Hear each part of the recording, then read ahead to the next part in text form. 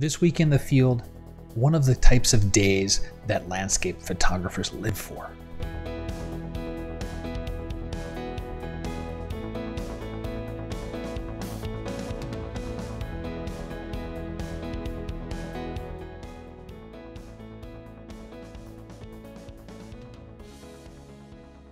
Hey everyone, I'm Scott Davenport and welcome to In the Field.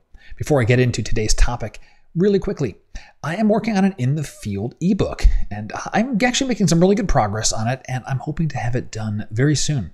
If you are not subscribed to my mailing list, head on over to my blog, get yourself signed up. You'll be the first one to know when it comes out, and maybe there might be a discount associated with it when it first launches. I'm not saying it will be, but maybe. So you might want to check that out.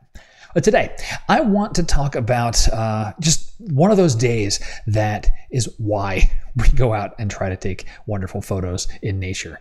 Just had a fantastic sunset. Everything about the shoot was great. Leading up to the sunset itself, everything just fell into place, and it's the days that we live for. So let me just show you some footage from this shoot. Lovely La Jolla again. Can't get enough of this place. And this is the most promising sunset conditions I've had in several weeks. Missed out earlier this week. Got a nice high cloud cover and the horizon's pretty well clear.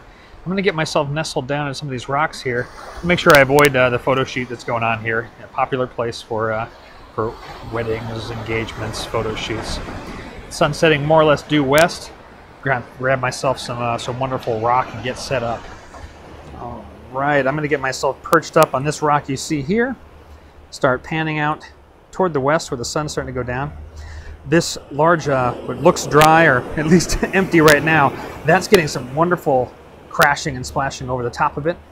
That fills in nicely for the foreground. Beautiful sky in the background. I've got my location set up. Using these rocks here as my foreground. There's my camera. I'm using the polarizer right now. Just take a little drag on the shutter to come in around a eighth or so of a second at f16. And I'm on a rock that's about maybe a foot higher than that swirl right there. I've got a little time where I'm not going to be too in a perilous condition. I just need to keep putting my hand in front of the lens periodically, prevent splash. And now just waiting for a little more light up in that sky. There's a nice glow going on in the horizon there. I am very hopeful for some wonderful results tonight. About a half hour before sunset.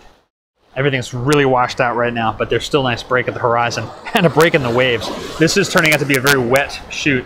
I'm from about waist down, pretty wet, even up on these tall rocks, because guys like this keep coming in, splashing everything. So I'm continually wiping down the camera, keeping the front element, or the polarizer really, clear.